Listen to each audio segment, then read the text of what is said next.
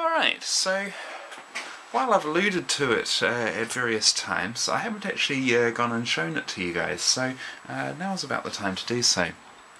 This here is my only complete prototype for building this tablet, which you've no doubt seen by now. So it was quite an interesting wee process.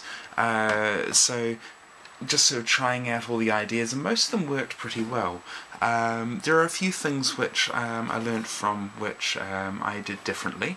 So the first was, in the prototype, I've just put a bolt straight through. I've got the nuts at the end, and that all holds it together, but it comes loose very, very easily. It comes loose even just in day-to-day, when it's just sitting there. Each time I pick it up, it'll be loose again.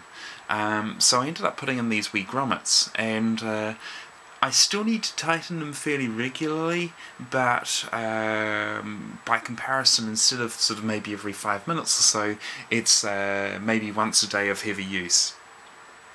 So that's a whole lot better. If I was serious about stopping it from opening up, I'd put a little bit of glue in there, and I'd put in just enough to stop the things from coming undone, but not so much to actually stop me from opening it up if I need to. Another thing that I did differently, I was a little bit disappointed here. You'll see in this one here, I have put in a sort of backlight there to make the electronics sort of shine a little bit. I really liked that. However, I was jamming so much into this one that there just simply wasn't space to do it. I possibly could have done it sort of under here to make it sort of shine up around. I haven't done that at this stage, but you never know, I might in the future. One of the other things is that I went for a green theme here, which worked very well with all the circuitry and everything. Here I've gone for a blue theme because it was something I was going to use much more often, so it works well for me. But that blue doesn't interact very nicely with the green of the circuitry. Having said that, it might actually make the contacts shine up more, which could actually be quite an interesting look. So I haven't ruled that out for doing sometime in the future, but at the moment it's not a high priority. What else have I done differently? Okay, right, I need to show you that. Okay, so you'll see here that there are a couple of holes in here, which might seem a little bit strange. What that was is, here is the original touchpad from the netbook that this originally came from. Let's just remove that dust there, just make it look a bit more professional, eh? Now, I made a little mistake as I was positioning everything, and the cable that came with it was just a teeny bit too short.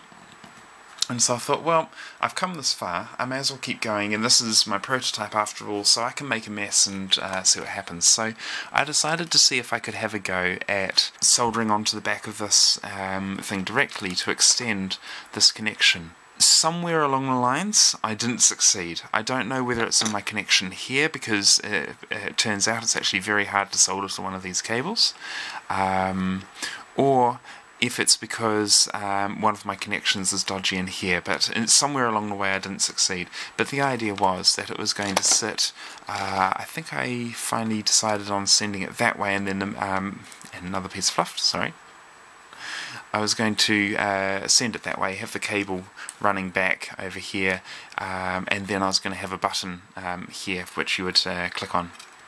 When I got this, it didn't come with a keyboard. So I had a go using the Asus EE one. I wanted to see if that would work. It's got the same connection, but the keys aren't bound in the same way. They're very, very different. It's not like a little bit different and you can make do. It's very, very different. And so it just wasn't a goer.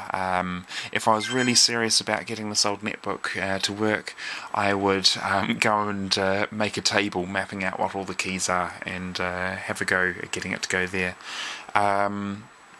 if I try and plug in a USB mouse or a USB keyboard, it asks for a driver, and so therefore without any form of mouse, without any form of keyboard, I'm not really getting any further forward. Now we'll notice that the edging just dimmed there, and it dimmed with the display, and that's because I've used the power for the backlight for the display to light up the front panel. That means that there's only one connection I need to disconnect to remove this front panel of the tablet from the rest of the tablet. You'll also notice, if you compare these two tablets, that on the prototype I have the LEDs on the bottom, whereas on the final one I put them on the side.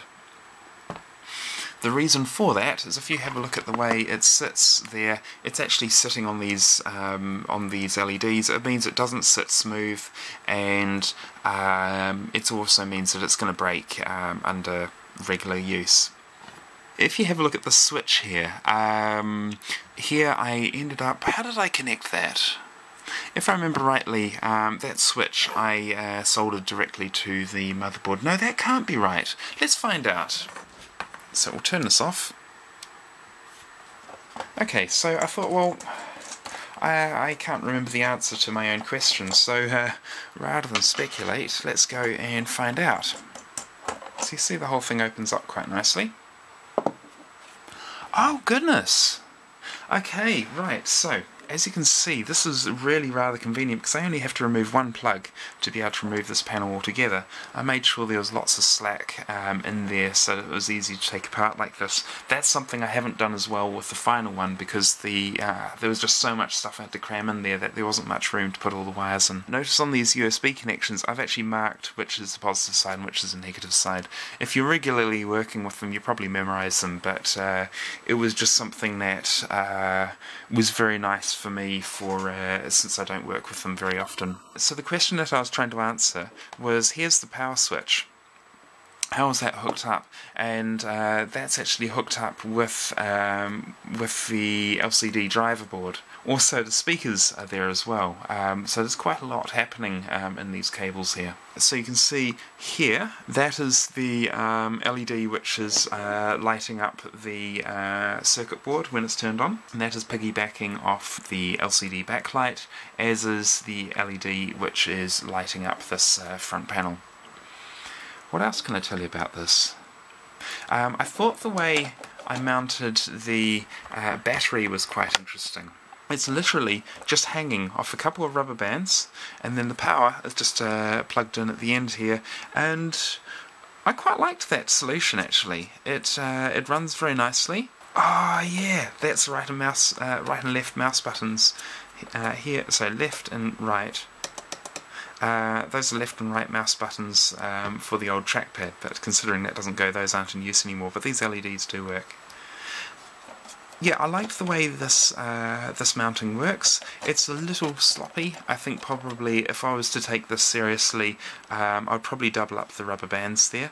I'd possibly also put in some padding here on either side of the battery to make sure that it's not ramming into things. But in my experiments it seemed to work very nicely. You can see here the LED, it's just taking power off the USB thing. I've just got a resistor in there. I forget how big that resistor is, but it's basically taking the 5-volt power from the USB and running the LED off it. Notice that it is stealing it, and that USB port can still be used. There is potential that will actually interfere with some devices, because they will say, hey, they negotiate with the operating system. They say, hey, I want this much power, and then it gives that much power, and if it's right on the edge of what it's asked for, then taking a little bit off for an LED could be a problem. In reality, I haven't used this enough to really give a valid observation about it. I certainly haven't seen any problems, but I suspect if I used a lot of the devices I would. But that can easily be solved. We've got 2 more ports that we can use. Okay, so I'm going to put this back on. Oh, now this is something to look at here.